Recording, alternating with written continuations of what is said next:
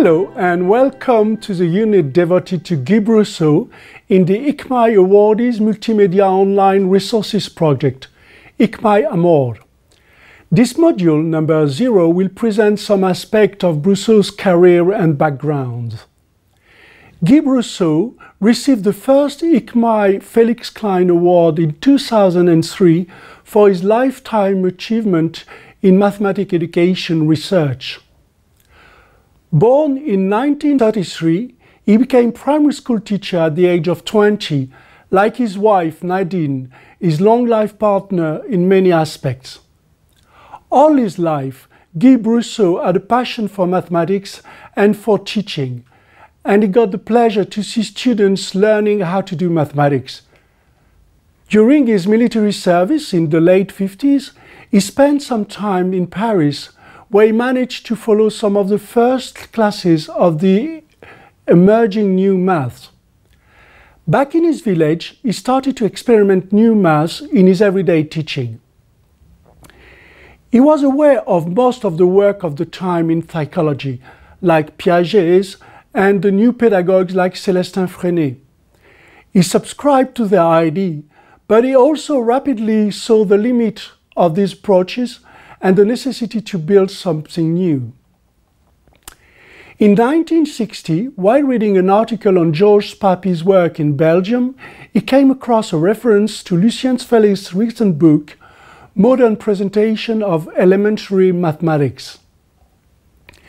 In this book, he immediately saw some convergent views with his own reflection and decided to write to Lucien Felix. In his letter, he explained his experiment and attached some of his own work. Lucien Felix, a brilliant mathematician who had been the assistant of Henri Lebesgue, must have been quite impressed. Indeed, she soon decided to come and see Guy and Nadine Brousseau in their village in the southwest of France, where they hold the only 2 classes in a local school. This is the beginning of a close collaboration and real friendship. In July 1961, Lucien Felix invited Guy Brousseau to join her to Founé-Copé in Switzerland for the 15th meeting of the International Commission for the Study and Improvement of Mathematics Teaching, known from its French acronym CIEAEM. This commission was founded by the mathematician, pedagogue and philosopher Caleb Gattegno from the University of London, with the collaboration of Gustave Choquet, French mathematician, and the Swiss psychologist Jean Piaget. Through his participation to the CIEAEM, Brousseau got the opportunity to meet several key international actors of the math education world. Lucien Felix also introduced Brousseau to André Rouchier. André Rouchier was president of ICMI from 1963 until 1966, and then he led the commission in charge of implementing the teaching of new modern mathematics in France until 1973. When they met for the first time in 1964, unlike what Rouchier might have anticipated, Brousseau didn't try to put forward his own activities enthusiastically, claiming that they were what had to be done. On the contrary, he showed his doubts and the difficulty he encountered at the time in his own experiments.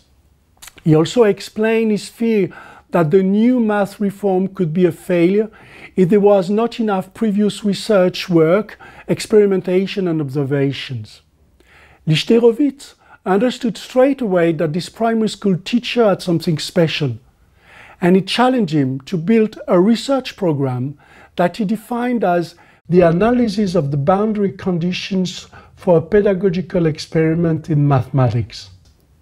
The two met regularly about twice a year until the end of the 60s. This contact with the academic world finally led Brousseau to go back to university and accomplish a bachelor in mathematics.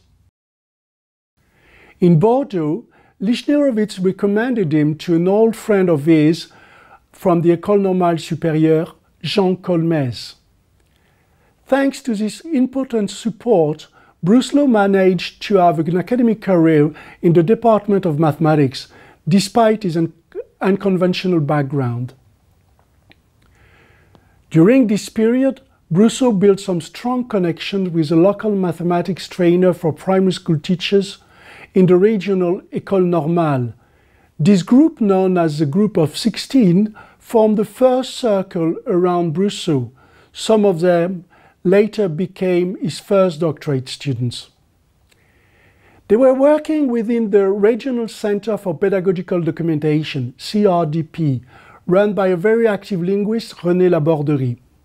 This is where they created, in 1966, the Center for Research in Mathematics Teaching, the CREM, a laboratory where Brousseau had the opportunity to confront his view with his colleague and realize his first experiments. In these years, Brousseau's ideas and research program came to maturity. At that time, the mathematics teaching tradition mainly consisted in the elaboration of a consistent text and discourse in order to explain as clearly as possible what mathematics should be, before letting students do exercises and solve problems to put their knowledge into practice. The new pedagogue of the time had already put forward some different paradigm for cognition, not just mere transmittive tradition, and the idea that students should be more active was getting widely shared under the general denomination of constructivism. In mathematics, some activity had been developed and successfully experimented, usually only in very local context though. Yet, there was no specific theoretical framework able to justify the good quality of the choices and the benefit they would offer. This is what Brousseau wanted to do. Piaget's work attracted him. However, Piaget's goal was to organize tasks revealing young children's cognitive process, but not to teach them how to do mathematics. Yet Brousseau understood that Piaget's work offered a good basis of reflection for an alternative to traditional teaching. Indeed, it inspired him the idea to analyze the conditions under which some mathematical concept could be consistently learned. To say it short, Piaget was analyzing the cognitive process in certain conditions. Brousseau wanted to analyze the situation that would make the learning possible. Like Brousseau himself used to say, psychologists study mathematics in order to better understand students, while didacticians study students in order to better understand mathematics. In 1965, Brousseau wrote an experimental school book of modern mathematics for grade 1, age 6. Let's listen to his views on what he wanted to do at that time. This short video is extracted from an interview made for ICMI 14. This was filmed in Brousseau's own house in Talence in 2016. Autrement dit, il faudrait imaginer un enseignement qui ne passerait pas par la description des savoirs, mais par une certaine pratique. Il faudrait enseigner au maître cette chose-là, mais pour enseigner, je peux concevoir une leçon ou une situation, j'appelle pas ça situation, je peux concevoir, qui peut marcher. Enseigner au professeur comment il faut la faire marcher, qu'est-ce qu'il faut faire ou pas faire. Ça fait déjà beaucoup plus. Lui enseigner pourquoi il vaut mieux faire ça qu'autrement. Alors c'est énorme. Le travail à refaire va apparaître énorme. Et le petit fascicule que j'ai publié est un petit fascicule, c'est une provocation. Je propose un programme, on voit apparaître l'algèbre, on voit apparaître des petites équations, on voit apparaître des objets extrêmement curieux pour une formation. Il y a bien des nombres, mais ils sont introduits de manière un peu bizarre. Il y a des classes équivalences, on écrit des égalités, bref. C'est très ambitieux. Et il n'y a aucune explication, parce que c'est dans les explications qu'en général, on produit les phénomènes parasites, à ce moment-là. Donc, c'est des phrases qu'on dit aux enfants, et qu'est-ce qu'ils ont à faire ou pas faire, qui apparaît là.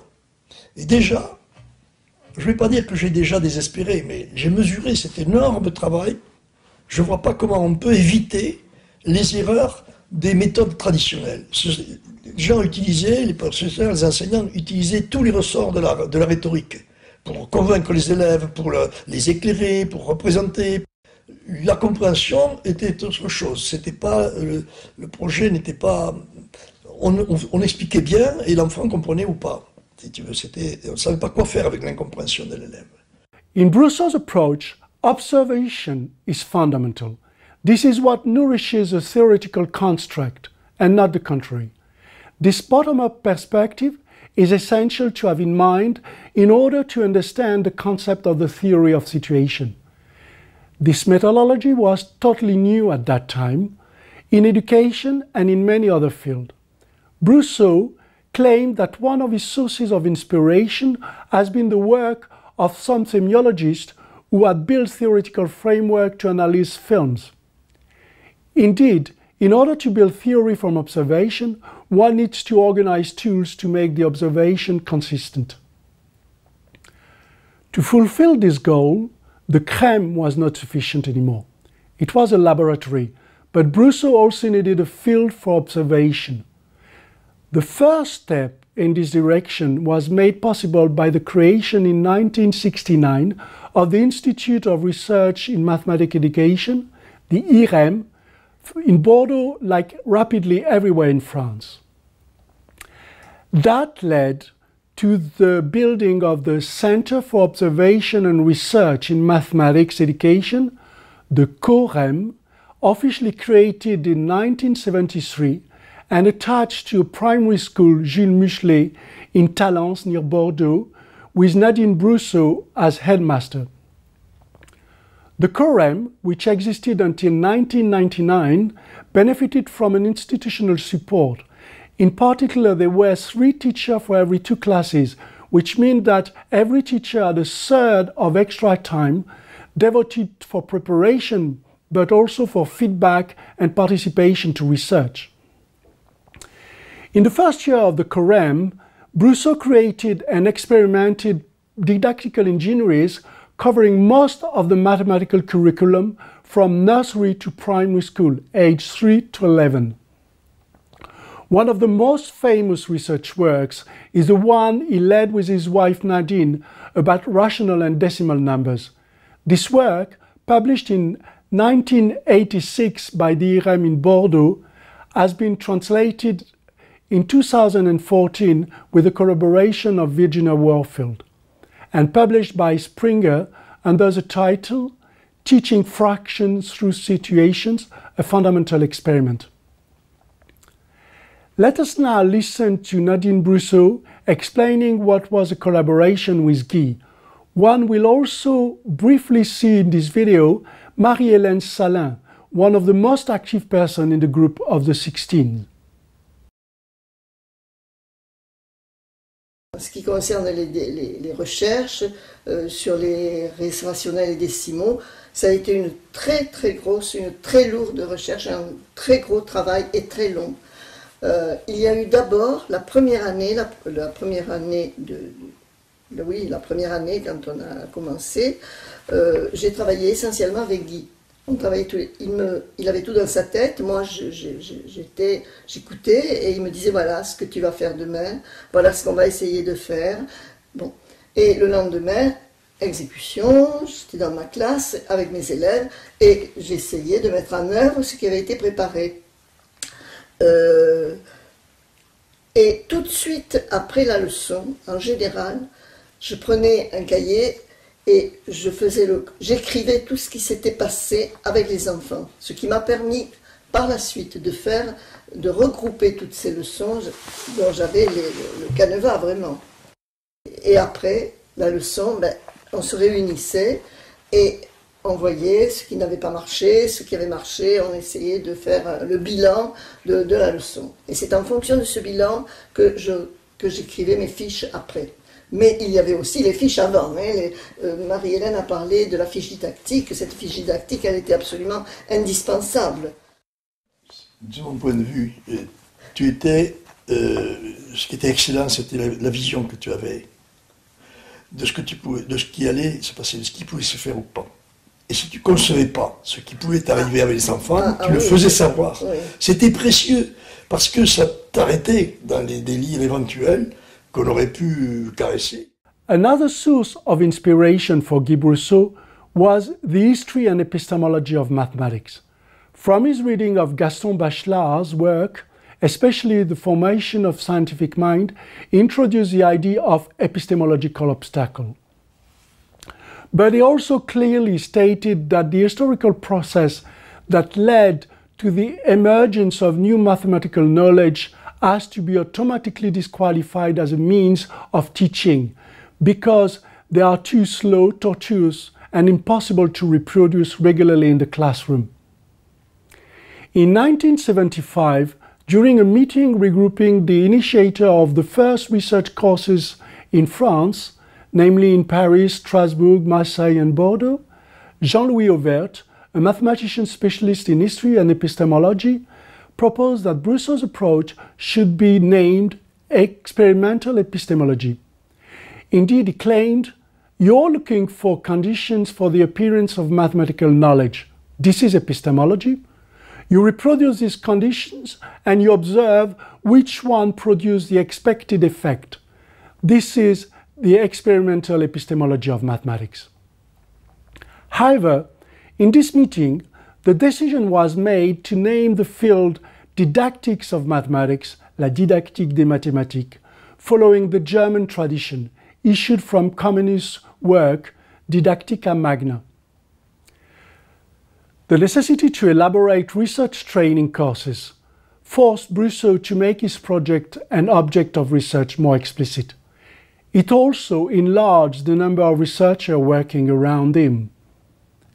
This is when Lichnerowicz's initial proposition turned into the writing of a doctorate that he defended in 1986 with the title Theorization of Mathematical Teaching Phenomena. Brousseau became full professor in 1992, and although he retired in 1998, he remained a very active researcher for a long time. In France, and in the French-speaking community, Brousseau's theory of didactical situations, TDS, is used in practically all the research works in didactics of mathematics, even if combined with other theories. Many concepts like didactical contract, a priori analysis, didactical variable, devolution, institutionalizations are now used not only in the context of didactical engineers, but also for the analysis of ordinary teaching. Moreover, Brousseau's work had a worldwide impact in the research in mathematics education. The fact that he was given the first ICMI Klein Award is a testimony of this international reputation. Many concepts of TDS are also used in other fields of educational sciences. However, some fundamental concepts and ideas are not always easy to understand. Indeed, a great deal of Brousseau's work as a researcher took place in the classroom and in the interaction with teachers and other researchers. Moreover, many of his writings are not just standard academic publication and are a real challenge for translators. Therefore, taking into account the context in which Brousseau's work emerged is an important key for the rest of the unit. You can now proceed to Module 1 of Brousseau's unit. Thank you for your attention.